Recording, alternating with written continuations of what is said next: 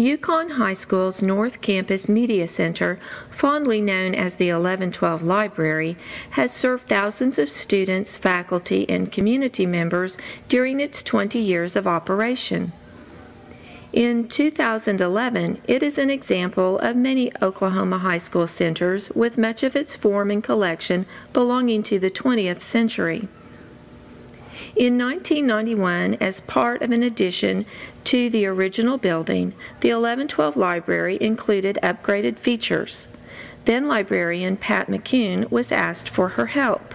We asked for computer drops to be in all of the support columns. We were not at that time automated, but we knew the library would become automated and we would need computer drops.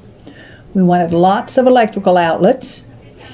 We also wanted a circulation desk that was large enough to facilitate usage of the new large room. That was designed and built by Earl Zerby. Furniture, we were told to use the bookshelves that were in the old library, which were in great shape, so we figured where to place all of those. At that time, we had no additional shelving available, but we knew we would have wall shelving built to incorporate the rest of the walls as money became available and the shop department could get to that project.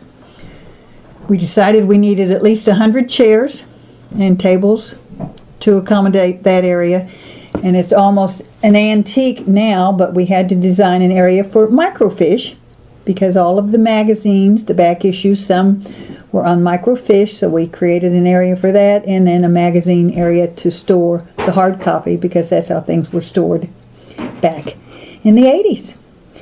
Circulation was a type, hand stamp, and record operation. Today, much of Mrs. McCune's planning is still evident in this library. The wooden tables and chairs, shelving that divides areas for several classes to work simultaneously,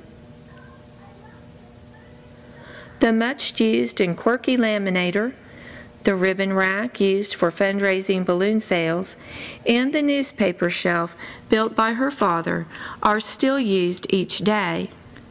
IBM Selectrics used for typing magazine and spine labels sit on the counter and in the office. Metal shelving installed to store periodicals now hold the film collection made up of VHS tapes and newer DVDs.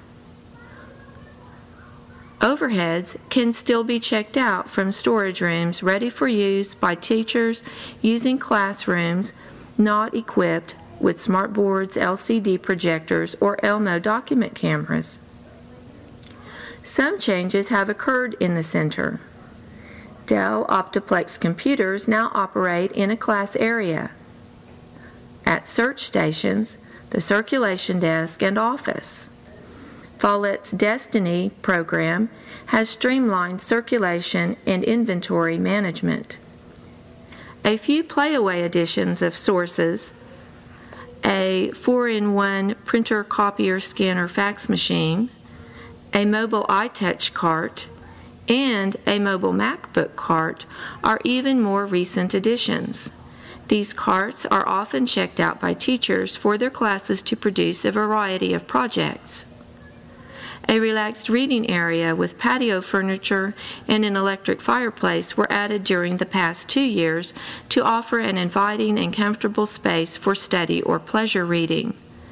Some of today's popular titles, such as Shonen Jump magazine and One Piece, are in the quickly growing manga section of the center.